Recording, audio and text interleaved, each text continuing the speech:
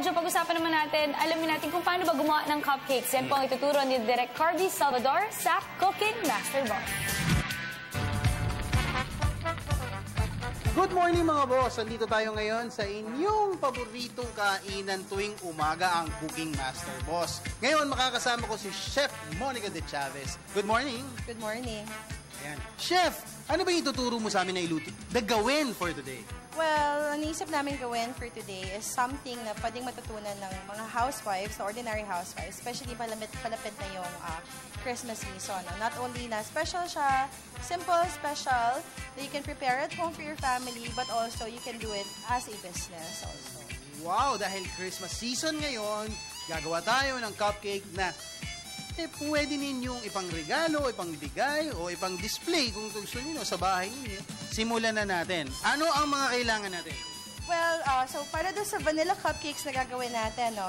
So what we need is butter. So this is 1 cup of butter, about 1.5 cups ng sugar.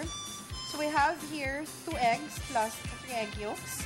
We have here 1.5 cups of milk, about 1 teaspoon of vanilla. We have here 2.5 cups ng all-purpose flour, 1/2 teaspoon ng baking soda, 1/2 teaspoon ng baking powder, and about 1 teaspoon ng salt.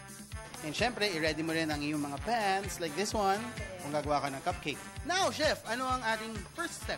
Now, so after yung dalawang step na yon, so we'll set this aside. Yung unang-una natin gagawin is, of course, prepare natin yung ating mixer. Kung wala kayong mixer sa bahay, pwede na siyang gawing mano-mano. Start first doon sa ating asukal. No? Ang gagawin nating method is creaming method. Creaming method.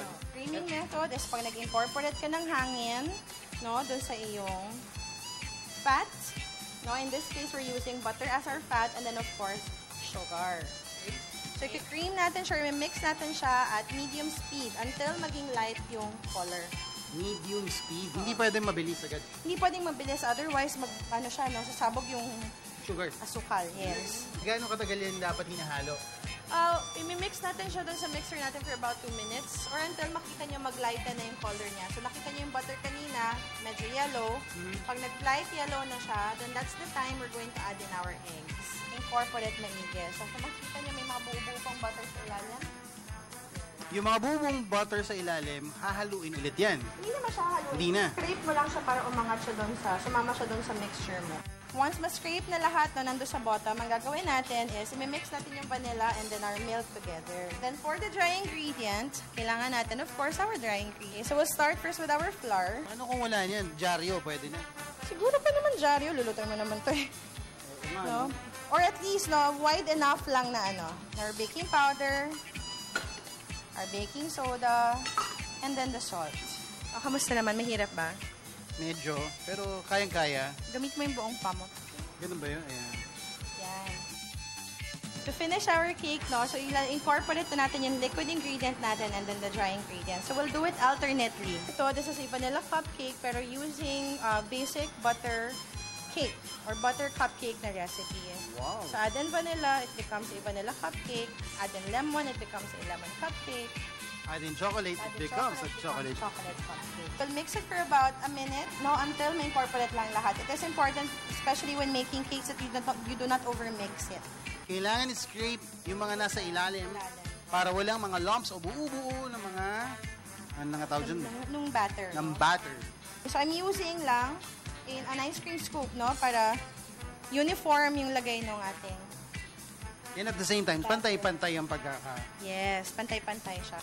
Okay, naka-ready na po ang ating oven na naka-preheat ng 350 degrees Fahrenheit na mga 30 minutes. And then, since ready na ito, papasok na natin ang batter.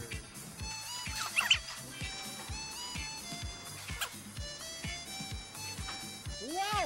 Ang bilis, di ba? Ito pa lang, pwede mo nang kainin. Pwede mo nang siya pa lang, pwede na siyang kainin.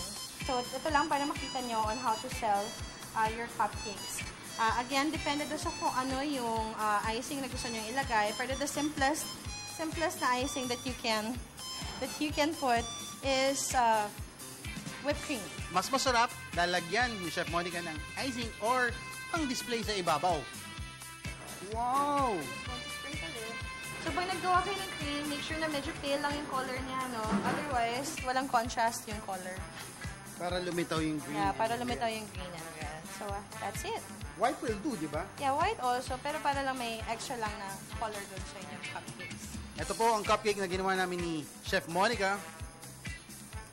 Tirahin ko na naman, di ba? Grabe, no? Napakasarap. Tikman na natin. Napakasarap. Thank you, Chef Monica. Thank you very much. Thank you. Titikman pa natin, ubusin natin ito. Ubusin nyo na lahat. Ubusin natin ito mamaya. And of course, kung na-miss nyo ang aming past episodes or ang aming episode for today, you can visit our Facebook page at www.facebook.com/cmbgmb. Again, ako po ang inyong Cooking Master Boss for today. Ako po si Carby Salvador. See you again next week.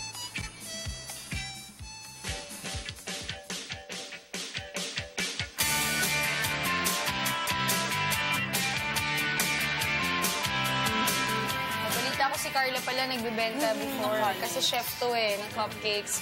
Alright, kung gusto niyo mag-order yan si Carla. Yan po, nagtatapos ang 45 minutos natin pagsasama na punong-puno ng balita at informasyon. Magsama-sama po tayo muli bukas. Same time, same channel. Maraming salamat. Ako po si Diane Medina. Happy viewing, Tito Jocelyn. Get well soon. And Giselle and Baby V. Ako ron po si Carla Paderna. Ako ron po si Aljubed Dio. Nagante, salamat. Dalago ng Diyos. Maraming salamat, Doc MJ. Maraming salamat mga boss. Ako naman si Jules Giyang. Kaya sama-sama pa rin tayo bukas sa parehong oras at sabay-sabay namin kayong babadiin ng Good Morning, Boss!